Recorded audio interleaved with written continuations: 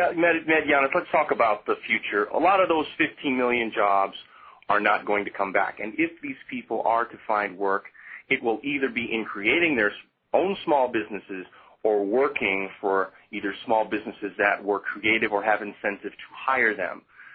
How strong is the move, and do you think it is a move that would work in terms of creating some kind of a TARP program for small businesses? Absolutely. However, it's not a simple yes or no answer. See, the problem is multidimensional, and the solution should be multidimensional. The TARP program for small business does help. The idea or the logic behind it is to unfreeze credit and help small business create employment. Low-cost money, we know that can help businesses remain afloat for a while, but what we should look for is sustainable job creation, and that comes from growth. The market has to grow. So it's just simply giving money to small businesses without investing in growth industries and without proper supervision. It's going to happen exactly the same thing that happened with the big banks. You can't just give them money. The money has to be tied to employment creation, export industries, heavily concentrated in areas of alternative energy, electric car manufacturing, and so on. So you believe then that the green industries will be the growth industries of the immediate future? It's not only green, it's innovation. It could be a stem cell research, nanotechnology, growth industries where you can create demand. Now, the other problem with the TARP is how much of that is going to stimulate the economy.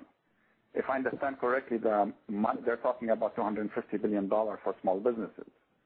Now, if the small businesses generate about 70% of the new jobs, and they're getting about 30% of the TARP money compared to the big businesses, then I think it's going to be like a drop in a pocket. It's not going to help. Mm-hmm. Absolutely. So you said, though, that you feel like that neither party has any real plan for solution.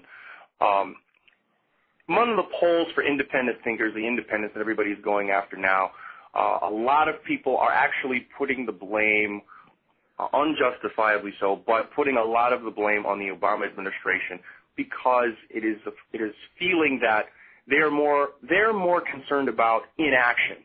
They're more concerned about the government sort of grinding to a halt. How does this lack of confidence generate itself in terms of real numbers in the economy? Obama's policies are not much different than Bush's policies.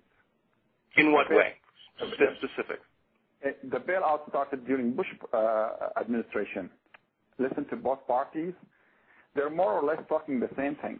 So conservatives are talking about small businesses, and now Obama is talking about small businesses. If you looked at the campaign of McCain and Obama, they're more or less the same. Here's the problem. It's self-denial and the finding of solutions to fulfill ideological principles rather than being practical. In 2007 and 2008, the solution could have been very simple, effective, and quick. Rather than bailing out the failed... Yeah. Go ahead. What would that have been? Continue.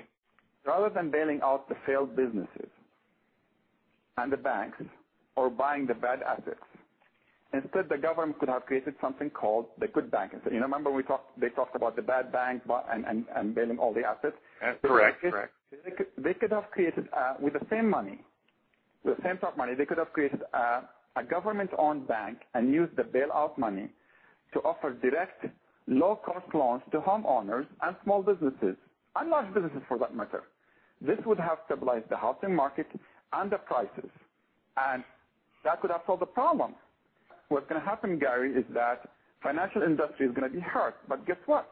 They made the investment and they lost.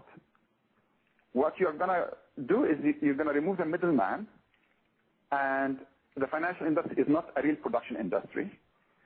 The banks who took risk fail, let them go away, and the healthy banks can take over the services. It's as simple as that.